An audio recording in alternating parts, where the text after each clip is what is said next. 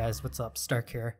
Today I'm going to go over how to do fog, and I just want to start off by saying that After Effects has this fog 3D thing that they added in, but I prefer this way better just because you have more control, essentially.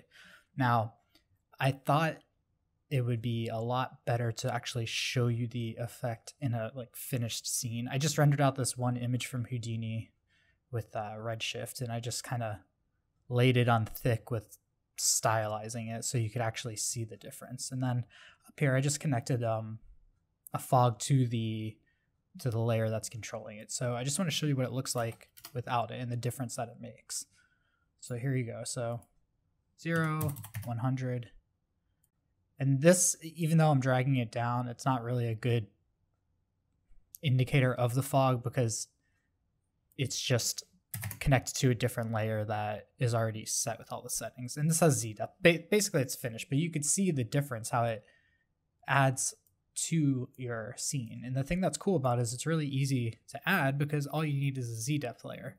So I'm going to show you how to do it and I'll explain how it works. So magically I have this one set up. As you can see here this is just the rendered image. Okay. And then I have the Z depth pass right here. Now I'm going to show you literally this is how it works. So you're just going to go to layer, new solid, and you don't have to use a solid. You could use video. You could add noise, which I would probably do if this was animated, but I just did one image for the tutorial. So you go in here and we're going to do luma inverted matte and essentially mess with the transparency. You have fog. And this is why I decided to show you the final, because it's not a final comp, so it doesn't look all that, great, or it doesn't give you a good indication of what's actually happening. So in the case of how this works, it's using the Z depth pass. And if you remember Z depth, anything, at least in this instance, unless you have it inverted, the closer something is to the camera, now this is 32. Oh no, it's not in 32-bit, but these are over 1.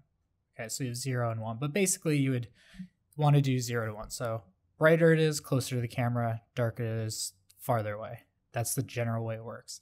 Now, in the case of fog, the thing is it just so happens that because you're using the Luma pass, okay, anything that is, let's just do this, anything that is bright white knocks out. So here, let me turn on see, it knocks it out if it's white, and then if it's black, it doesn't.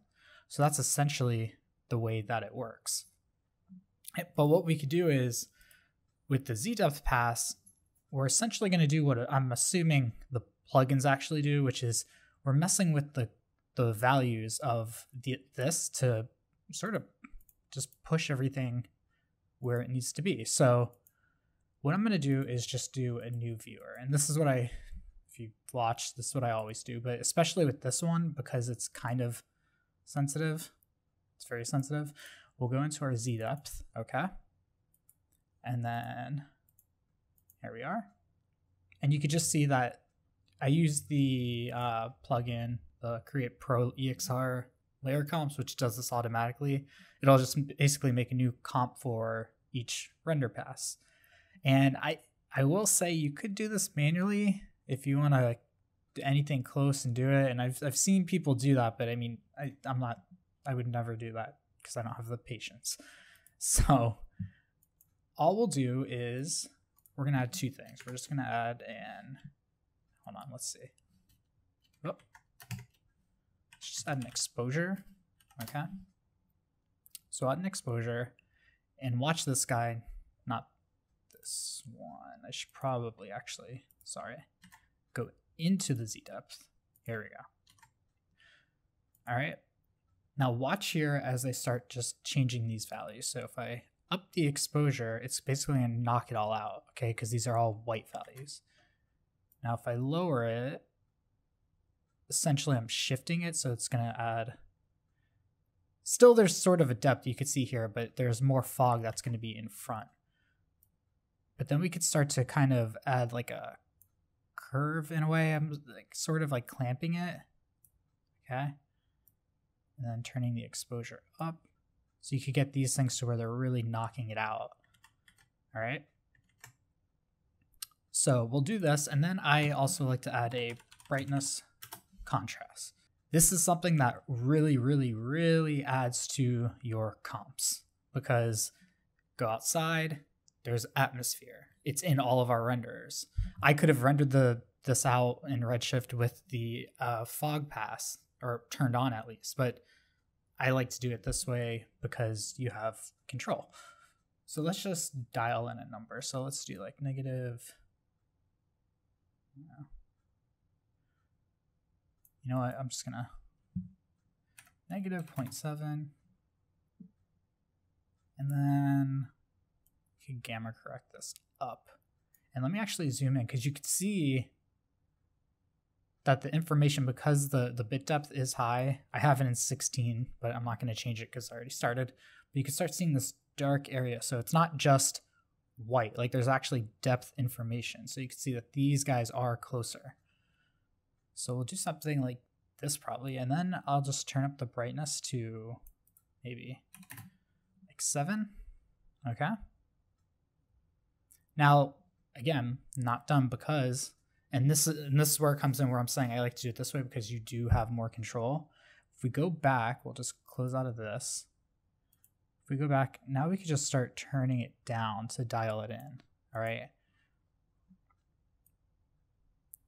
So something like, I don't know, like right there, I think is about what I did. But you could see just adding this, and I would obviously add Z depth, which, let me just do it. I'm going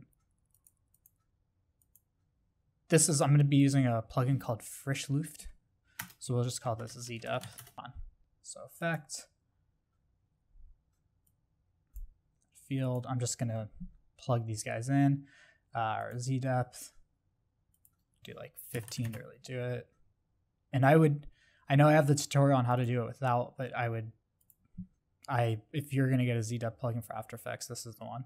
So you can see here, and the reason I did it on top also is because the thing is, we need the Z depth applied to this, because we need this to blur out as well, because it's going to be using that. So that's why it's on top. But as you can see, so I'll turn this off. Even with the Z depth here, you can see the focus, and I mean, this is pretty blurry. I mean, for floating dodecahedrons, it's a good word, but just adding that atmosphere, really singles it out more. And you could still dial this in. You could still, here, let's just push this up, because